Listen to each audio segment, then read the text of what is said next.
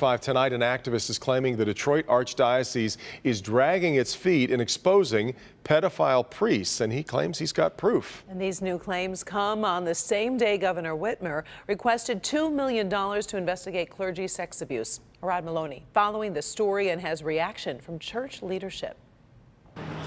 Outside the Archdiocese of Detroit Chancery this morning, a small protest took shape. David Clossy, former national president of SNAP, the survivors network of those abused by priests, declared Archbishop Alan Vigneron's handling of the priest abuse scandal insufficient. We believe that the Detroit Archbishop is being less than honest with his list of credibly accused priests. Here's an example. Online, the diocese names more than 6 clerics with Detroit ties, but this former priest's name is not there. This is James Francis Rapp, an inmate at Bellamy Creek Correctional Facility in Ionia, serving 40 years on 6 counts of criminal sexual conduct. He once worked as a priest at the Lumen Christi High School in Jackson, Michigan.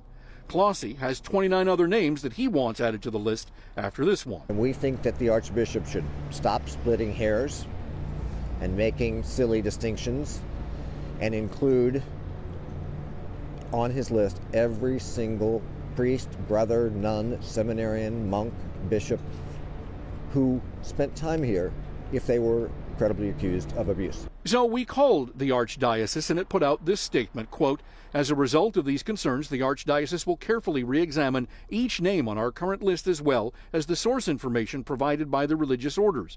If we discover any oversight on our part, it will be corrected immediately," end quote.